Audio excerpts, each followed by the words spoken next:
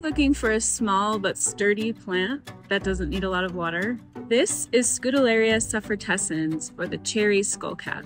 Topping out between 4 to 8 inches tall, this plant is great for xeric edges and perennial borders, as well as rock gardens. Despite its size, it still packs a punch when it's completely covered in these pink flowers that resemble snapdragons.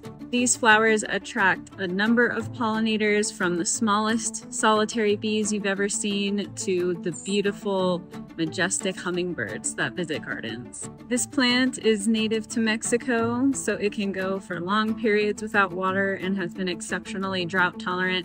I've had the best success with it growing it on south-facing hillsides that have good drainage. If you have any tough, dry spots that are having some sort of heat island effect, the Scutellaria will actually really love that.